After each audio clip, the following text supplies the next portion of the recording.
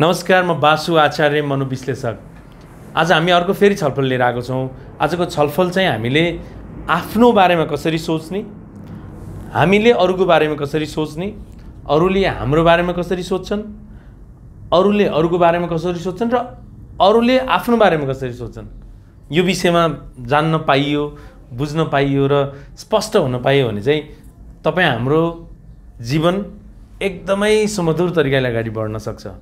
जब म मेरो बारेमा कसरी सोच्छु अथवा कसरी सोच्ने, म अरूको बारेमा कसरी सोच्छु अथवा कसरी सोच्ने, अरू मेरो बारेमा कसरी सोच्छन्, कसरी सोच्ने त हामीले चाहेर हुँदैन, कसरी सोच्छन् भनेर मैले बुझ्ने, अरू आफ्नै बारेमा कसरी सोच्छन् भनेर मैले बुझ्ने, अरू चाहिँ एउटा ए भन्ने पात्र बी को बारेमा कसरी सोच्छ, बीले डी को बारेमा, डीले ई को, डीले बी को बारेमा कसरी सोच्छ भनेर मैले बुझ्ने, यी पाँचवटा विषयमा आज छलफल गर्दैछौँ।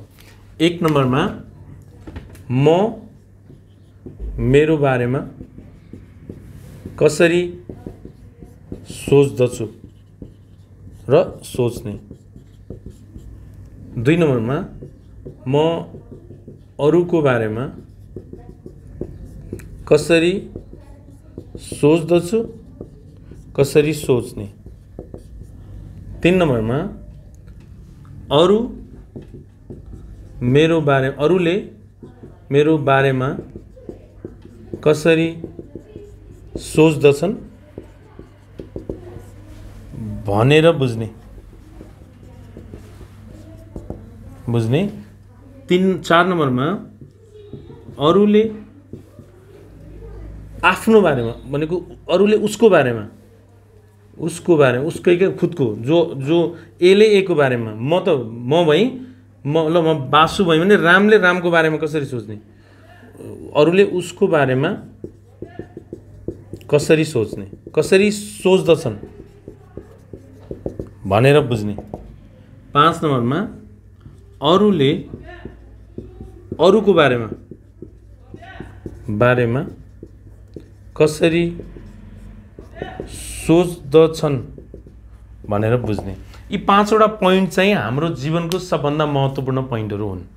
यी पाँचवटा पोइन्ट हामीले मिस्टेक गरेको, नजानेको र ढङ्ग नपुराएको मुख्य कुरा भनेकै यी पाँचवटा पोइन्टमा निर्धारण गर्छन्। विशेषतः उसले मलाई के सोच्ला, कसरी सोच्ला, उसले मलाई के बुझ्ला, कसरी बुझ्ला, मलाई कसरी बुझिरहेको छु, कसरी बुझ्नु पर्थ्यो, मैले अरूलाई कसरी बुझ्छु, कसरी बुझ्नु पर्थ्यो, अनि अरूले अरूको बारेमा कसरी सोच्छन् र अरूले खुदकै बारेमा कसरी सोच्छन्। यी पाँचवटा पोइन्ट चाहिँ महत्त्वपूर्ण हुनेछ। यी पाँचवटा पोइन्टले चाहिँ सबभन्दा महत्त्वपूर्ण ध्यान दिनु पर्यो। ल अब यहाँ बुझाउँदाखेरि सम्भवतः यो कुरा थाहा छ कि छैन, अलि दिगदारी हुने, अलि मानसिक रूपमा पीडित हुने, अलिकति अब एडजस्ट हुन नसक्ने, अलिकति कुरा यस्तो भ्रमहरू, डिलुजनहरू हुने, अलिकति क्रोनिक डिप्रेसनहरू हुने, अब एन्जाइटीहरू हुने, अथवा सोसल फोबियाहरू, विशेषतः एनालाइसिस गर्न नजान्नेहरूले आफ्नो बारेमा कसरी सोच्छन् भने आफ्नो बारेमा सधैँ मडगणन्ते सोचहरू सोच्नुहुन्छ, नमिलेको सोचहरू सोच्नुहुन्छ, फङ्सनमा नआउने सोच्नुहुन्छ, त्यसरी सोचेर हुँदैन भनिएकोहरूले सोच्नुहुन्छ।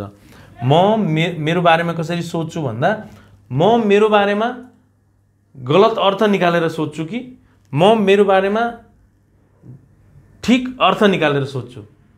फेरि मैले गलत गरिरहेको छु भनेर मैले मेरो बारेमा ठिक अर्थ निकालेर सोचेर पनि हुँदैन, त्यो पनि गलत अर्थले सोच्ने हो। व्यवहार त मेरो कमजोर भइरहेछ, व्यवहार मिलिरहेको छैन, म चाहेरै बिगारिरहेको छु, आफ्नै तालमा हिँडिरहेको छु भने मेरो बारेमा मैले राम्ररी सोच्छु भनेर नि सोच्न पाउँदैन।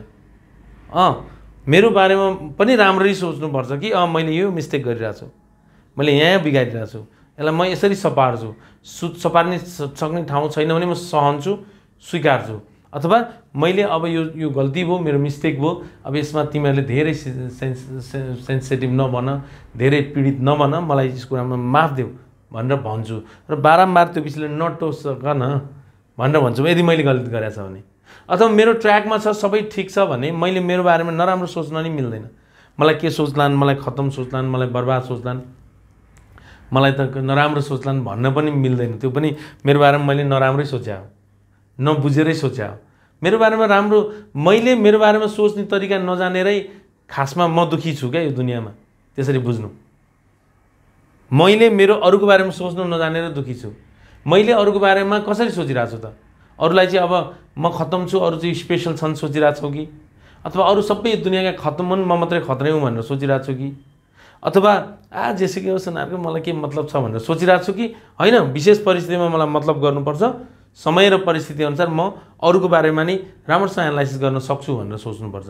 मैले गरेको व्यवहारलाई लिएर उनीहरूले कसरी सोचिरहेछन्, अरूले मेरो बारेमा कसरी सोचिरहेछन्, मैले गरेको व्यवहारले अरूले कसरी सोचिरहेछन्, त्यो पनि एनालाइसिस गर्नुपर्छ। मैले गरेको व्यवहारले, मेरो हरकतले, मेरो कार्यले, मेरो जति जे गरिरहेछन् त्यो विषयमा अरूले, आफन्तले, साथीले, परिवारले, वाइफले, टिचरले, आफ्नो परका जो छन् त्यसले कसरी मनन गरिरहेछन् त?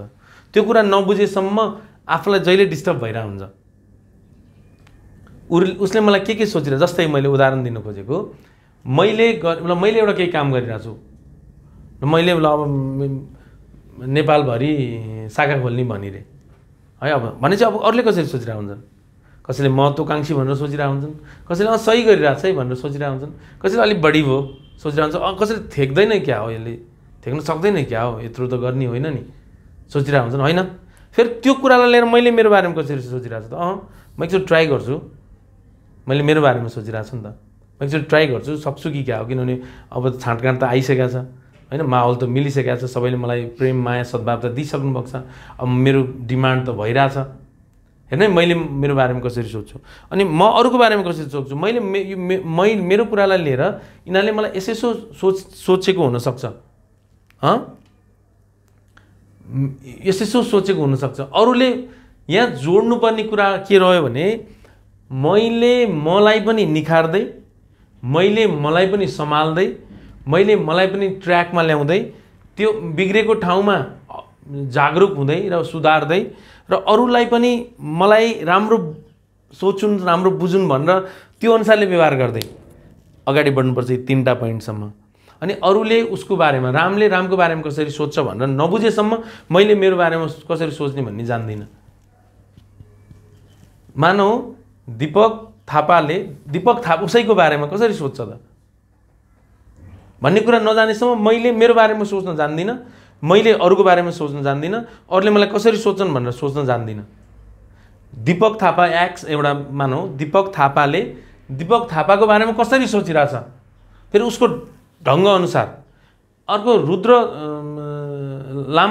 लामाको बारेमा कसरी सोचिरहेछ, उसको मात्रै बुझेर पनि भएन, समग्र संसारमा भनेमा त ओहो यत्रो बढी सोच्नु पर्यो, त होइन हुँदैन क्या भन्ने हुँदैन, त्यो सबैको बारेमा कसरी सोचेर साध्य हुन्छ त भन्ने चाहिँ हुँदैन। तर यदि साँच्चीकै स्मार्ट बन्नु छ भने, साँच्चीकै अचम्मै बन्नु छ भने, मैले मेरो बारेमा सोच्न पनि जान्नुपर्छ, मैले अरूको बारेमा सोच्नु पनि जान्नुपर्छ। अरूले मलाई कसरी सोचिरहेको होलान्, यो परिस्थितिमा कसरी सोचिरहेको होलान्, अघिल्लो परिस्थितिमा कसरी सोचिरहेको होलान्, त्यो व्यवहारमा मलाई कसरी सोचिरहेको होलान्, ऊ व्यवहारमा मलाई कसरी सोचिरहेको होलान्, यी सबै समग्र विषयवस्तुहरू बुझ्नुपर्छ। र अरूले खुदको बारेमा कसरी सोचिरहेको होला, अनि अरूले चाहिँ अरूको बारेमा कसरी सोचिरहेको होला। दीपकले रुद्रको बारेमा कसरी सोचिरहेको होला, रुद्रले कृष्णको बारेमा कसरी सोचिरहेको होलान्, कृष्णले दिल्लीको बारेमा कसरी सोचिरहेको होला। जस्तै मानौ प्रचण्डले केपी ओलीको बारेमा कसरी सोचिरहेको होलान्, शेरबहादुर देउवाले अर्को प्रचण्डको बारेमा कसरी सोचिरहेको होलान्, मोदीले ट्रम्पको बारेमा कसरी सोचिरहेको होलान्, ट्रम्पले पुटिनको बारेमा कसरी सोचिरहेको होलान् भनेर राम्रो अन्दाज लाउन सक्नु चाहिँ महत्त्वपूर्ण खुबी हो। त्यो त व्यवहार हेरेर, अहिलेको उसको माहौल हेरेर, छाँटकाँट हेरेर, दायाँ हेरेर, बायाँ हेरेर, तलमाथि सबै हेरेर, बुझेर, अनि सुनेर, जानेर, यी सबै बुझेर आफूदेखि सुरु गरेर आफूबाट अरूबाट भनेको मतलब यो सबै 5वटा प्रक्रियामा जो निखारता ल्यायो, जो चाहिँ साँच्चीकै जान्ने छ, जो चाहिँ अचम्मै छ यो 5वटा विषयमा बुझ्नलाई भने, त्यो मान्छेले चाहिँ दुःख कहिले पाउँदैन, त्यो मान्छे कहिले दुखी नि हुनु पर्दैन, त्यो मान्छे कहिले पिर गर्नु पर्दैन, रुनु पर्दैन, किनभने उसलाई सबै थाहा हुन्छ मैले यो गरेको छु। फेरि मेनिक भएर पनि होइन, धेरै जान्ने भएर पनि धेरै बुझे जस्तो गरेर पनि होइन, केही नबुझे जस्तो नि गरेर होइन, हल्का बुझेको हल्का नबुझेको जस्तो गरेर मैले त सबै बुझाएको छु भनेर त्यो बुझेकै हुँदैन त्यसले। मैले त केही बुझाएको छैन भने नि अलिअलि बुझिरहेको हुन्छ भने मतलब यो बुझाइ पनि कस्तो हुन्छ भने यथार्थपरक बुझाइ क्या, जसरी बुझ्नुपर्ने हो त्यसरी बुझाइ। यति जान्न सक्यो भने हाम्रो जीवनमा चाहिँ पीर व्यथा चिन्ता हुँदैन, समस्याहरू फेस गर्न सक्छौँ, सजिलै आफ्नो जिन्दगी जिउन सक्छौँ, सजिलै आफूले आफूलाई डिल गर्न सक्छौँ, सजिलै आफूले आफूलाई मिलाउन सक्छौँ, अरूलाई पनि मिलाउन सक्छौँ, उसको आफूलाई पनि मिलाउन सक्छौँ, आफूले अरूलाई पनि मिलाउन सक्छौँ, उसको र उसको पनि मिलाइदिन सक्छौँ, उसको र उसको पनि मिलाइदिन सक्छौँ। किनभने त बुझाइ जतिको संसारमा सबभन्दा महत्त्वपूर्ण पक्ष कोही पनि छैन, बुझाइ। यसको लागि चाहिँ के चाहियो? स्मार्ट थट प्याटर्न चाहियो, स्मार्ट व्यवहार चाहियो, स्मार्ट तरिकाले अन्डरस्ट्यान्डिङ लेभल चाहियो, अन्तर्व्यक्तित्व सम्बन्धहरू राम्रो चाहियो, राम्रो ज्ञानहरू राम्रो चाहियो, अध्ययन क्षमताहरू राम्रो चाहियो, एकदमै माधुर्यता चाहियो, सहन सक्ने क्षमताहरू चाहियो, धैर्यवान क्षमताहरू चाहियो, समय र परिस्थितिसँग डिल गर्न सक्ने क्षमता चाहियो, भावनालाई कसरी कन्ट्रोल गर्न सक्ने क्षमता चाहियो, बुझ्न मात्रै चाहियो, बुझ्न मात्रै चाहियो। त्यसको लागि अनुभव चाहियो, त्यसको लागि के चाहियो? अनुभव। फेरि दुःखैको अनुभव चाहियो भने केही फरक पर्दैन, चाहन चाहिँ चाहियो। अनुभव नगरिकन जिन्दगीमा प्रगति गर्छु र यी सबै यस्तो बन्छु भन्ने हुँदैन। मान्छेले मान्छेलाई लडाउने र पछाड्ने पनि यही 5वटा कन्सेप्टले हो। मान्छेले मान्छेलाई माया गर्ने पनि, फाइदा लिने पनि, फाइदा दिने पनि यी 5वटा कन्सेप्टमा निर्धारण गर्छन्। यो 5वटा कन्सेप्ट जानेपछि सजिलो हुनुको मुख्य आधार भनेको के मैले मलाई स्पष्ट चिनी, ल मैले मलाई मेरो कमजोरी चिनी, मेरो राम्रो पक्ष चिनी, म खत्तम पक्ष चिनी, एकदम बेस्ट कुराहरू ममा ज्ञान यति छ, ममा यति कमजोरी छ, म यति किचक छु, म यति महान छु, म यति गतिलो छु, म यति खत्तम छु, म वाइफ अगाडि यो छु, म साथीको अगाडि यस्तो छु, म परिस्थितिमा यस्तो गर्छु, म भाग्न सक्छु, म लुक्न सक्छु, म जाग्न सक्छु, जे पनि सक्छु, माहौल बुझ्न सक्छु। मैले मेरो बारेमा जाने भने, मैले अरूको बारेमा जाने भने त कसरी त्यसलाई डिल गर्ने, त्यसबाट कसरी फाइदा लिने, ह्यान गर्ने, त्यान गर्ने, त्यसलाई कहाँ राख्ने, कुन ठाउँमा राख्ने, कसरी तान्ने, कसरी हान्ने, कसरी छोड्ने ब्याक चाहिएन, अथवा छोड्दा पनि कसरी छोड्ने, कुन माहौल अनुसार छोड्ने, कस्तो छ यसको स्वभाव, कस्तो व्यवहार छ यो मान्छेको, कतिसम्मको रिसार छ, कतिसम्मको सहन शक्ति छ, सबै चिन्यो नि त। मैले अरूको बारेमा कसरी सोच्ने, कसरी बुझ्ने, कसरी जान्ने, मेरो वाइफलाई मैले कसरी चिन्ने, मैले बच्चालाई मैले कसरी चिन्ने, मेरो क्लाइन्टलाई मैले कसरी चिन्ने, मेरो साथीलाई मैले कसरी चिन्ने, फेरि प्रत्येक साथीलाई के फेरि कुन माहौलमा एउटै तरिकाले व्यवहार गरेर हुन्छ त? हरेक एउटा मान्छेलाई पनि समय पछि फरक व्यवहार गर्नुपर्ने हुन्छ आवश्यकता अनुसार। त्यो पनि त मैले अरूको बारेमा कसरी सोच्ने, बुझ्ने र मनन गर्ने भन्ने हुन्छ। अरूले मेरो बारेमा कसरी सोच्छन् भनेर बुझ्ने, अरूले मेरो बारेमा कसरी सोच्छन् भनेर बुझ्दै नबुझेपछि त्यो त मान्छे टिक्नै सक्दैन। सोसल एन्जाइटी हुने हो र झन् त्यो लट्ठु भइगयो, त्यसले कसरी टिक्ला र? किन अरूले मलाई नराम्रो सोचेकै हुँदैन, उसले नराम्रो सोचिरहेको हुन्छ, व्यवहार बिगारिरहेछ, होइन मलाई राम्रो मानिन्छन् सबैले भन्छ नि, त्यो पनि त टिक्न सकेन। सबै कमजोर छ उसको, तर उसलाई लाग्छ कि मान्छेले मलाई राम्रो सोच्छन्। त्यस्तो माहौलमा मान्छेले मलाई राम्रो सोच्छन् कि सोच्दैनन् भनेर बुझेकै छैन भने, मान्छेले मलाई राम्रो सोच्छन् कि सोच्दैनन् भनेर बुझ्नु पनि पर्छ। अरूले मेरो बारेमा के सोचेको हुनसक्छ, अरूले के सोचिरहेको हुन्छन्, कसैले बढी स्मार्ट भयो, ओभर स्मार्ट भयो भनेर सोचिरहेको हुनसक्छ, कसैले दुःख गरिरहेको छ है केटोले, ठिक छ सोचिरहेको हुन्छ, कसैले अलिक बढी भयो यसको, फेरि कसले मेरो फिल्डकाले जलिरहेको हुन्छन्, कतिले अर्को फिल्डकाले वाह गजब भनिरहेको हुन्छन्, मेरो फिल्डकाले कसैले राम्रो ठिक छ है, कसैले खत्तम भनेर भनिरहेको छ है मलाई भनेर बुझ्ने। कसरी बुझिन्छ फेरि त्यो कुराहरू? सुनेर, देखेर, छड्के हानेर, अर्काको कुरा ममा ल्याइदिएर, होइन ल्याउँछ नि त कुरा, लाउनेहरूले पनि ल्याइन्छन्, यस्तो भनिँदो रहेछ, यस्तो भनिँदो रहेछ।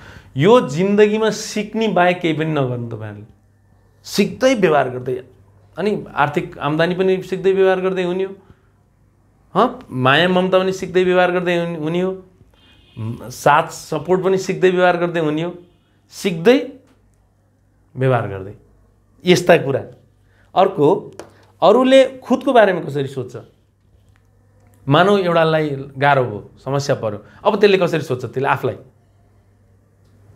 आफूलाई कसरी सोच्छ होला, के गर्छ होला, के मनन गर्छ होला, कसरी सहन्छ होला, कसरी बुझ्छ होला आफूलाई त्यसले फेरि मलाई बुझ्न सजिलो पर्छ, अरू मैले उसलाई कसरी बुझिरहेको छु त्यो पनि सजिलो पर्छ। भनेको यी सबै सञ्जाल हुन् क्या एकअर्काका, यी 5 वटा पोइन्टहरू एकअर्काका सञ्जाल हुन्। यी सञ्जालले तपाईँलाई यस्तो आनन्द बनाइन्छ। अरूले खुदको बारेमा कसरी सोध्छ, ल मानौँ एउटाले ल मास्टर्स जोइन गर्यो, पढ्न छोड्यो, सकेन विभिन्न कारणले, ऊ बाहिर जानु पर्यो, कसरी सोचिरह होला उसले आफ्नो बारेमा, कसरी सम्हालिरह होला, कसरी बुझिरह होला आफ्नो बारेमा, अथाह ऋण लाग्यो कसरी बुझिरह होला आफूले आफूलाई, एकदम अथाह पैसा कमायो कसरी बुझिरह होला आफूले आफूलाई, मात्तिरहेछ कि सम्हालिरहेछ कि ठिक छ, बिस्तारै उसको व्यवहार कसरी चेन्ज भइरहेछ, कसरी उसले आफूलाई मिलाइरहेछ, जुनसुकै कुरामा उसले आफूलाई कसरी मनन गरिरहेछ भनेर मैले बुझ्ने, तपाईँले बुझ्ने, हट गाह्रो कुरा हो यो त, एकदम के कुरा गरे भन्ने आउन सक्छ। र पनि ट्राई गर्ने, तपाईँको आफ्नो यो सबै छनजी छ, सबै छ है कुरो, माहौल तपाईँको छ, तर के हुन्छ नमिल्ने प्रकारको छ, नत्र किन तपाईँलाई एडजस्ट हुन गाह्रो परिरहेछ, तपाईँ किन सोसलाइज हुन गाह्रो परिरहेछ, तपाईँलाई किन खुसी हुन गाह्रो परिरहेछ। तपाईँलाई खुसी हुन गाह्रो पर्नुको यी 5 वटा बाहेक आधार केही छैनन् नि। हो मस्तिष्कको सेरोटोनिनको विषय अथवा केमिकलको विषय अहिले छोडौँ है, यो छोडौँ, सबैको केमिकल घटाइ हुँदैन, सबैको केमिकल घटाइ हुँदैन, फेरि त्यो पनि याद गर्नु नि, केमिकल घटेको हुने सम्भावना बढी हुन्छ, तर ज्ञान बुद्धि विवेकका पनि त हिसाब छन् नि, त्यत्तिकै मान्छेलाई दुखी हुँदैन नि। र अरूले अरूको बारेमा कसरी सोध्छ, गाउँको वडा अध्यक्ष हारेकोले अर्को वडा अध्यक्षको हारेको बारेमा कसरी, जितेकोलाई कसरी सोचिरह होला, एउटा प्रिन्सिपलबाट एउटालाई निकाले, त्यो निकालिने प्रिन्सिपलले अब आउने त्यो अर्कोबाट मिलाएर आएको प्रिन्सिपललाई कसरी सोचिरह होला त, बुझ्नु नि। झगडा पर्यो, झगडा यो पर्नेले त्यो पर्नेलाई के सोचिरहेको छ, के बुझिरहेको छ, के मिलिरह, के एनालाइसिस गरिरह होला त त्यसलाई त्यत्तिकै मान्छे मिलाउन सकिँदैन नि। यी सबै कुराहरू जिन्दगी जिउनलाई चाहिने कुरा हो, यी 5 वटा कुराहरू जिन्दगी जिउनलाई चाहिने पोइन्टै यी 5 वटा हो। यही बेसमा बसेर हामी के गर्छौँ, अनि म मेरो बारेमा कसरी सोच्छु भन्ने आधारमै म भावनात्मक रूपमा उपेक्षित हुने कि नहुने भन्ने हुन्छ। अनि इमोसन एकदम विरक्त हुने कि चिन्ता हुने कि डर, हेर्नु त फेरि म खुसी मात्रै भएर मैले अरूलाई चाहिँ दुखी बनाइरहेको छु कि फेरि त्यो पनि त यी 5 वटा फ्याक्टरमा मिलेनन्। म चाहिँ मलाई मजा आइरहेछ भन्यो, धेरै अरूलाई चाहिँ धेरै दुखी, अलिअलि त दुखी पार्नुपर्छ, अलिअलि दुखी नभए आफू बढी खुसी हुन सकिँदैन, अलिअलि क्या यसो चुस दुखी, अलिअलि टोकसो, अलिअलि हेपाई, अलिअलि हुन्छ, त्यो थोरै पर्छ। फेरि होइन साधु बन भन्ने हुँदैन, यो व्यावहारिक लाइफमा साधु बन हुने हुँदैन, अलिकति दायाँ बायाँ पनि जान्ने हुनुपर्छ। मैले जोड्न खोजेको के हो भने मलाई कसरी सोचिरहेको छु, म अरूलाई कसरी सोचिरहेको छु, अरूले मलाई कसरी सोचिरहेको होलान्, अनि अरूले खुदलाई कसरी सोचिरहेको होलान्, अनि अरूले अरूलाई कसरी सोचिरहेको होलान्, बुझ्नु है। म मेरो बारेमा एले एलाई, मले मलाई, मले उलाई, उले उलाई, होइन अरूले मेरो उले मलाई, उले मलाई, अरूले उसको बारेमा, उले उलाई, उले त्यसलाई कसरी सोचिरह होला, कसरी बुझिरह होलान्, कसरी सम्हालिरह होलान्, कसरी छाँटकाँट मिलाइरह होलान्, कसरी व्यवहार गरिरह होलान्। समग्रतामा यी 5 वटा मले मलाई, मले उलाई, उले मलाई, उले उलाई, उले त्यसलाई, यो पोइन्टहरू चाहिँ अब आफ्नो अनुसारले बुझ्ने। फेरि तपाईँले मैले सिकाएको अनुसारले होइन, मैले सिकाएको त मैले जाने अनुसारले सिकाएको हो नि, तपाईँले पो सिक्ने त तपाईँको अनुसार, तपाईँले खोज्ने क्या त्यहाँ, अब त्यहाँ खोज्ने, अनि त्यहाँ खोज्दा चाहिँ के गर्ने, तपाईँको लेभल अनुसारले तपाईँले एनालाइसिस गर्न सक्नुहुन्छ। फेरि कसैले तपाईँले व्याख्या गर्दाखेरि तपाईँको दुखी रिजल्ट आउन सक्छ, कसैको सामान्य रिजल्ट आउन सक्छ, कसैको खुसी रिजल्ट आउन सक्छ। यति बुझ्न मात्रै सक्यो भने नि तपाईँ दुःखी हुनै पर्दैन नि त। मैले यो मिस्टेक गरेका कारणले त्यसले मलाई यो डायलग दिएको भनेपछि त कहाँको दुःखी छ त नि। तपाईँलाई अरूले मेरो बारेमा कसरी सोचिरह होलान् भन्ने कुरा त तपाईँको व्यवहारलाई हेरेर नै सोध्छन्, तपाईँको तर्क तपाईँको विवेकहरूलाई हेरेर नै सोध्छन्, तपाईँको चेतनालाई हेरेर सोध्छन्, बुझ्छन्, मनन गर्छन्। त्यही अनुसारले कुरा काट्छन्, त्यही अनुसारले प्रशंसा गर्छन्, त्यही अनुसारले घृणा गर्छन्।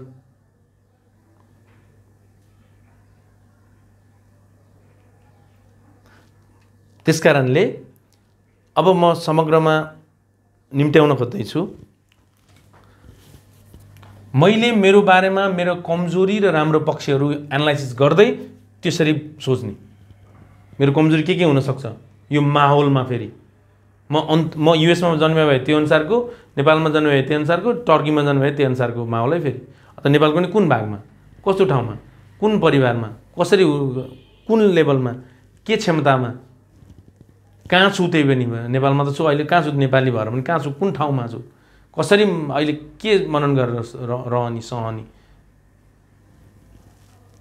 अर्को म अर्को बारेमा कसरी सोच्छु, फेरि आफ्नो समस्याको आधारमा।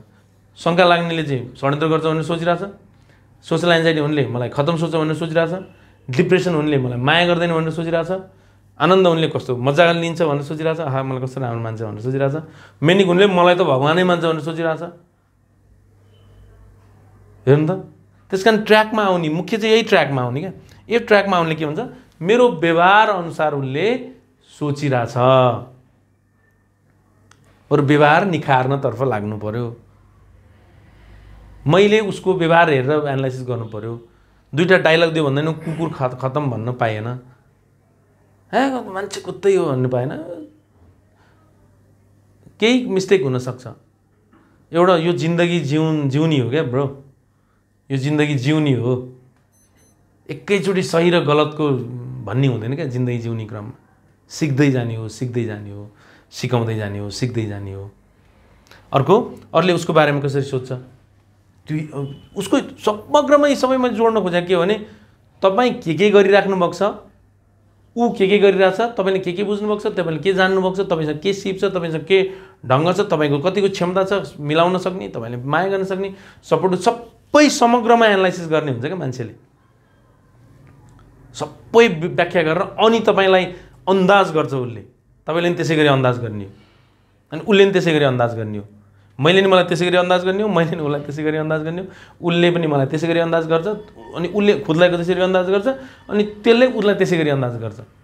सबै हेर्छ क्या, किनभने बुद्धिमानी मान्छेले एउटा मात्रै कुरामा अड्केर बस्या हुँदैन, सबै हेर्छ, अझ धैर्य पनि गर्छ, तपाईँलाई पनि सहन्छ, सहिदेऊ न यसलाई, सहिदेऊ, धै सुध्रिन्छ कि धै चेन्ज हुन्छ कि धै भन्ने हुन्छ भन्दै मैले यो अब एउटा पोइन्टमा पुरै व्याख्या गर्नुपर्छ। यसको छुट्टै हुन्छ क्लासहरू।